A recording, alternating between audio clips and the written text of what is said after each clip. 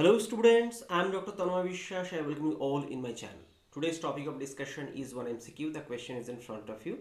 What is the major product of this reaction? By the way, student, I request you please pause the video, try by yourself, and whatever answer you get, please write in the comment box along with few words as explanation. Don't worry, after some time you'll get the right answer with explanation. I believe you have tried, so let's start. Now, what is the major product of this reaction? Here, if you look at this reaction, this acid chloride NBS HBr. So what is this?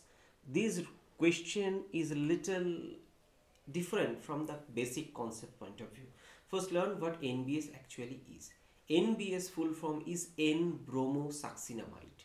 So this is succinic acid amide where nitrogen is attached to bromine, and because of electronegativity difference, this bromine is delta plus and nitrogen is delta minus. Plus charge means you can say this bromine is electrophilic in nature. Point number one.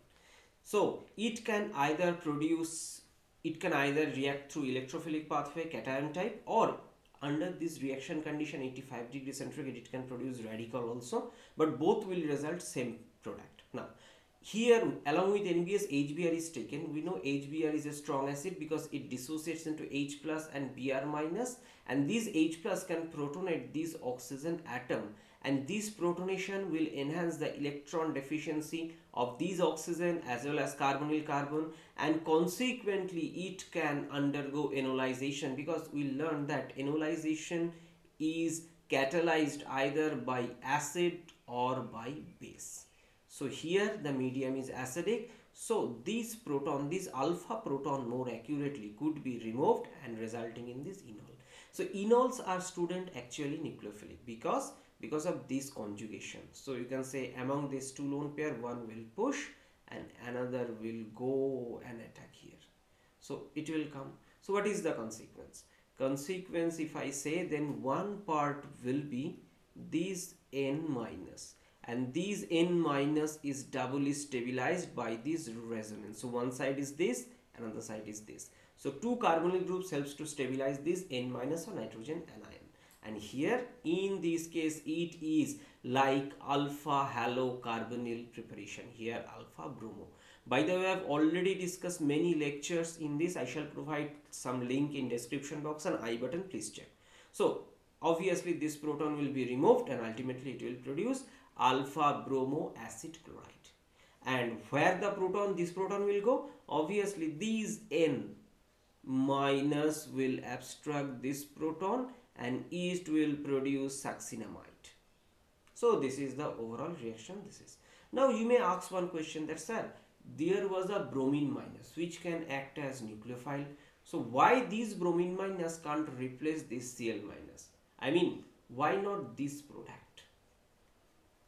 Means this is carboxylic acid bromide. Why not this product produce? Or from here along with the step by step, why not this one?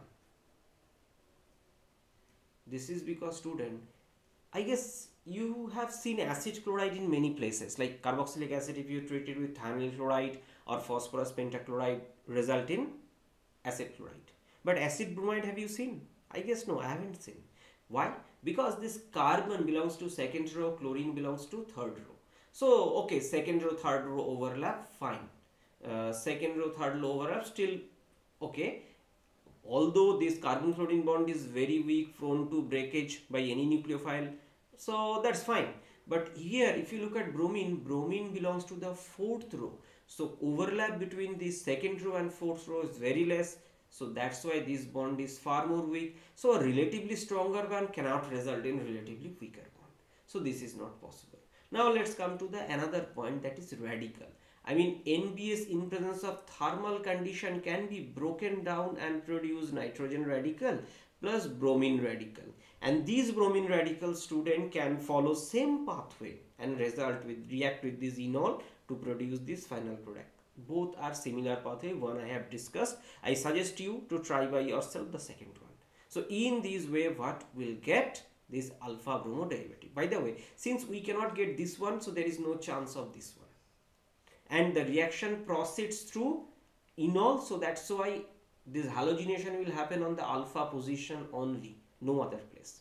Okay, and here remember one statement, These halogen have stronger minus I rather than plus R. That's why acid chloride carbonyl carbon, I mean here if you look at this acid chloride's carbon is always electron deficient or extremely electrophilic in nature. And who is more stable between acid chloride and acid bromide? As I told, acid chloride is relatively more stable. Student, I am comparing. Acid chloride itself is not a stable molecule, but since I am comparing, acid chloride is relatively more stable than acid bromide. So here, what is the product? Obviously, alpha position bromo acid chloride. This is the answer. As I told that this exchange not possible, so option B gone, option C gone, and by the way, I have not taken any chlorine electrophile, CCl, carbon tetrachloride, where chlorine is delta negative because more electronegative compared to carbon. So electrophilic chlorine, no, it's not like that. Don't get confused. It's not that kind of mechanism. So this gone, and it's a beta position, not alpha. So since enol was alpha, so this is also not possible. So this is the answer. So two mechanism possible, student. One electrophile mediated, I mean NBS, or another radical mediated. I have told both. So this is the overall discussion. I believe this video will be useful. Thanks for watching. See you in my next video. Bye bye.